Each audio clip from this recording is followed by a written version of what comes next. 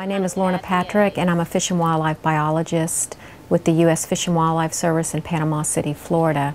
We know that our nests that are being laid by sea turtles on our beaches this year to release the hatchlings out into the Gulf of Mexico would mean a certain death for them. Sea turtles use magnetic orientation so they know where they are on Earth and to come back to their beaches to nest again, much like a bird does, but only in the water. And what they do in order to form that magnetic orientation in their brains, they must sit in their native beaches a certain amount of time. And so we are making sure we're leaving the turtles in their nests on the beach till their late incubation stage. And another important reason we leave the sea turtles on the beach to late incubation is they need to imprint on the native sands of their beaches. That also helps the females come back to the nesting beach. And so it's very important that we keep them as long as possible on the beach. Thirdly, the temperature determines the sex of the hatchling.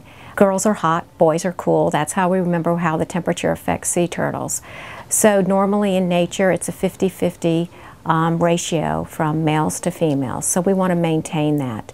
So we have to be very careful that when we take them out of the beach, off the sand, that we keep them in coolers and we transport them in temperature-controlled vehicles to the East Coast. It's an extraordinary story as I've learned something about it. To think that it takes at least 35 years for these turtles to reach mature reproductive point. So we really won't know for 35 years whether this has been a successful experiment. But to take these 100,000 eggs or roughly and to relocate them, it's a desperate measure in some respects, but it's a measure that is called for. It's a consensus in the science community that it's the right thing to do. So I think we're all here very hopeful, we're very excited. But again, the backdrop to all this is this great environmental tragedy that causes us to have to take these steps.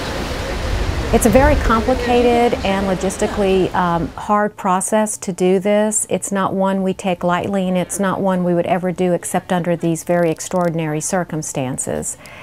We know that they may not imprint enough on the Gulf of Mexico beaches, and we may actually lose this generation of sea turtles to the East Coast. It's a risk we have to take because we know taking them and letting them go out into the Gulf of Mexico, they will certainly die. So at least we'll minimize that risk by allowing them to have a fighting chance to be released on the Atlantic coast of Florida. They're just highly vulnerable. I mean, it's almost like they were tailor-made to be at risk for this kind of scenario. And so we felt like there wasn't much choice. I mean, you know, it is a risk, but the downside is much worse.